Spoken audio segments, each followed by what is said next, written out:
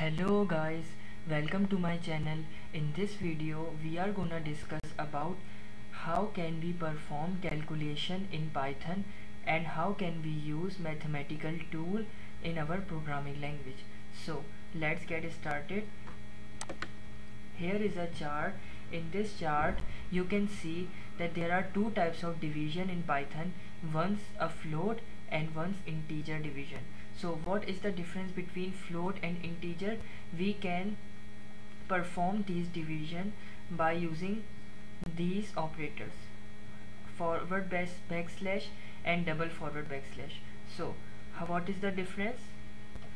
Here if I perform float division by using a single forward slash, like 4 divided by 2, so if I run it, so it gives answer always in decimal.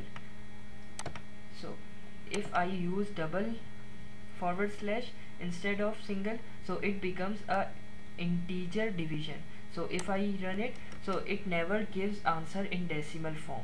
So what is the difference between float and integer division? The difference is that the float division always gives answer in decimal, but integer division always gives answer in a whole number. So here are more examples we can see, like 8 divided by 9. So if I run it, so absolutely it gives answer in decimal form because I use float division. So if I use integer division here, so here is answer is 0 because we use integer division. So here is in the chart we can see that there are more operators, like this percentage operator act as a module. So what is module? It gives us just a remainder. So how can we use it in our programming? We can use it by here. If I module 6 percentage 2, so the remainder here is 0. If I run it, yes, the remainder here is 0 because 6 is divisible by 2, because even number is divisible by even number. So if I, instead of 6, I write here 9, so there must be some remainder because an odd number cannot be divisible by an even number. So if I, yes, here is 1.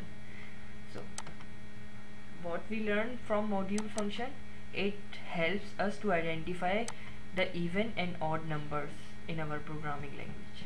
So if we again see the chart, here is another function called exponent. Exponent means power. So what is this purpose? So if I, instead of percentage, if I use double star, so it act as a exponential function. If I run it, so 9 into 9 is 81, so it is 9 power 2. Here it is, because this double percentage act as a power. Okay, if I use a single backslash, now we all know that it is the multiplication, simple multiplication occur here. So what if we find the root of a number? So how can we find root of a number?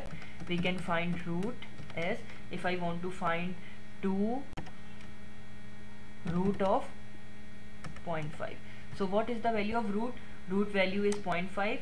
So by using this we can find root of any number. So if I run it, so here is a big value of it. So how can we round it? Here is a round function.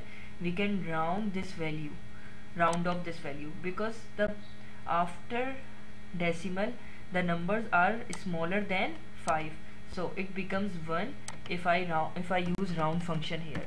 Round function we can use to round off our larger decimal values like this. Okay, if I use it, so it becomes 1. But if I use, instead of 2 I write 3, so it becomes 2. Why? Because if I remove round function and then run it, so here the after the decimal numbers are bigger than 5, so it round off in a incremental way, not discremental way. Okay, so if you enjoyed this video, please don't forget to like and subscribe our channel. Thank you.